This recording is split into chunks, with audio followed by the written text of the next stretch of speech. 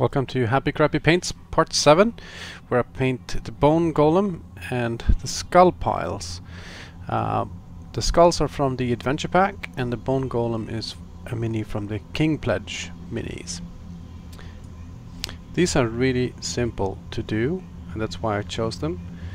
I didn't have a lot of time to paint one evening and decided that I'll do these because they're very quick to do and they're very simple.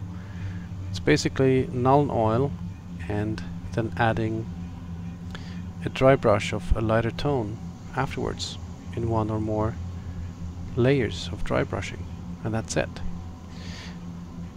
As you can see, after you add Nuln oil, pick off some of the Nuln oil where it pools too much, so that you don't get too much of it. So add a lot of Nuln oil to both of the skull piles and also the bone golem.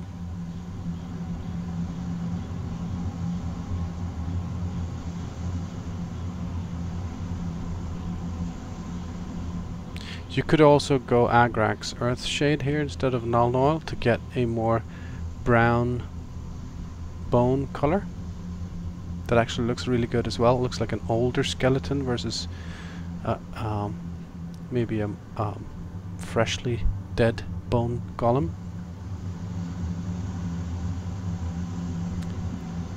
For dry brushing, the first color tone I chose Sharp to Bone, again with the purpose of not using too many colors for this series of this YouTube series.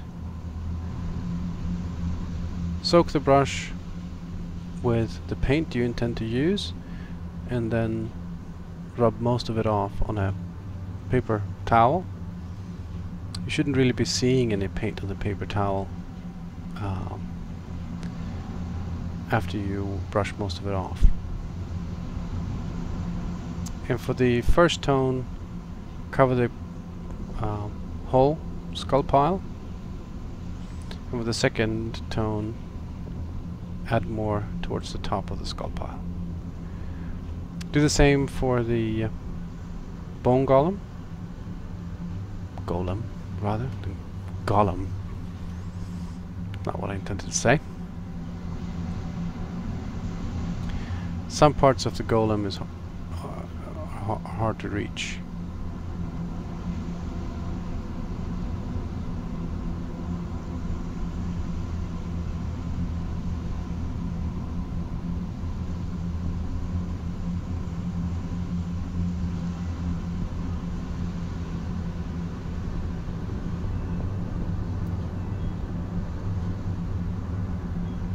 For the second tone, I chose one of the Citadel dry brush paints. You don't need to use a dry brush paint really, or dry paint really. You can use any matte white to add some highlight to the tops of the skulls. So go lighter with that color than the Sharp to Bone. So that's the end result. You could actually just paint the base black now and be done with the bone golem. Or you can do what I did and continue with the base a little bit to make it a little more interesting. So I'm going to add sand to it. Do that by using wood glue. Normal wood glue you can get in any craft store. Add 2 large droplets of glue, then spread it out over the base. My experience is that you shouldn't be spreading glue all the way to the edge of the base and not too close to the mini. The sand will go over the edge of the glue and extend a little bit beyond the edge of the glue. The base also looks more interesting in my mind if the sand do not go all the way to the edge of the base. So here I'm using the Citadel sand. It's quite expensive, but it'll last a lifetime. But you can use any washed sand really for this. Just dunk it in there and let it dry for a long time. Overnight preferably.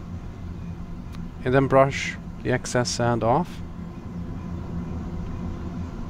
And I used Agrax Earthshade on top on the sand to make it a dirt mud type base.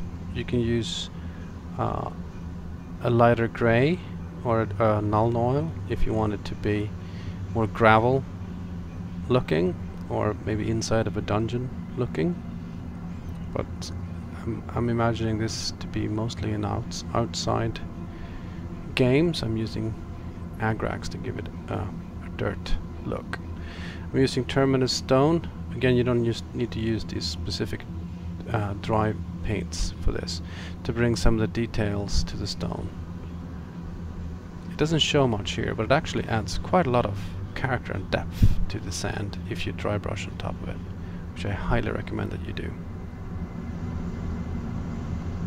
Then just painting the edges of the sand black and the edge of the base black, and then we're done. I decided that I didn't want to add any additional detail to the bone golem. I considered using Firebright for some of the eye sockets, to make some of the eyes like burning. Could have been an interesting detail.